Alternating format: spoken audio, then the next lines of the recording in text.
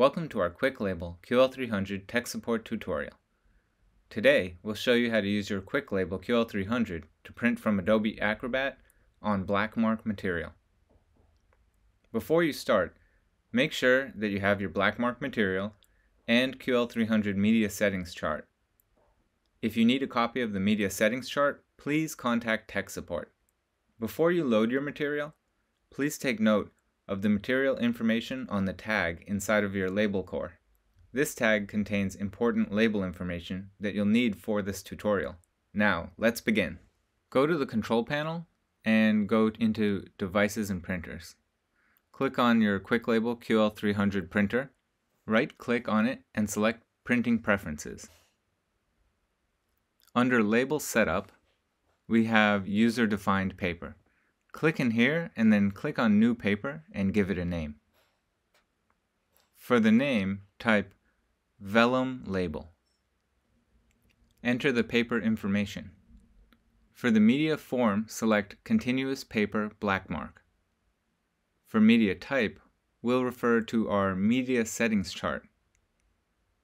This is material 128. Select Plain Label, and for media weight, select Medium.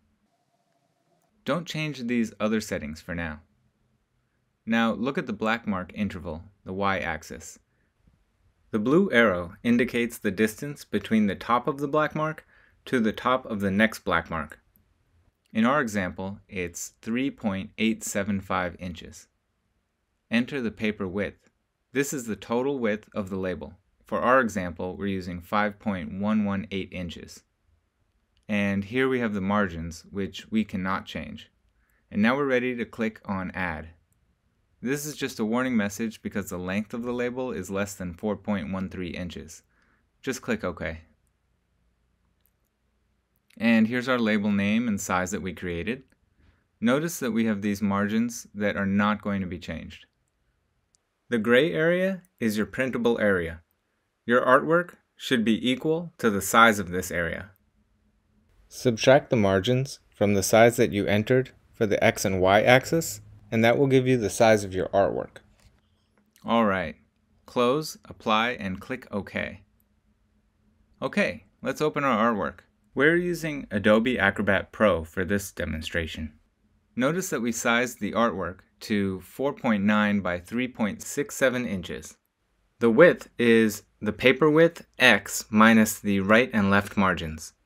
The height is the black mark interval minus the top and bottom margins.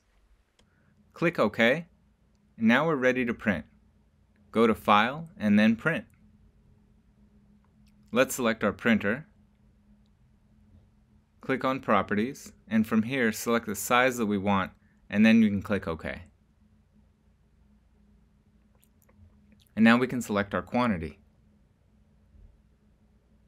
We'll keep collate unchecked because the length of our label is below 4 inches, so we don't skip any labels. Click Print and test out your labels.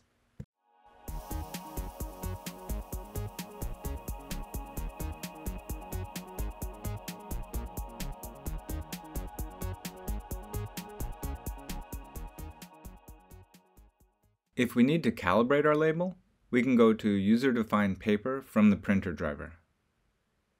Select your saved media type and then click on Sensor Adjustment. Click Next, assign a name that makes sense. We'll type Vellum and then click Next. Click Yes to overwrite. Now the printer's going through the calibration process. It'll take a minute to complete. The printer will feed about 2 or 3 labels, and then it will complete the calibration process. Now that it's done, you can click Complete.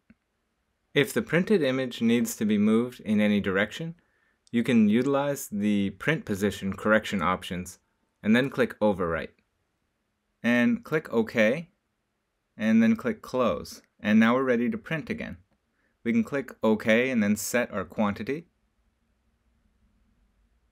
Enter your quantity and then make sure to uncheck Collate.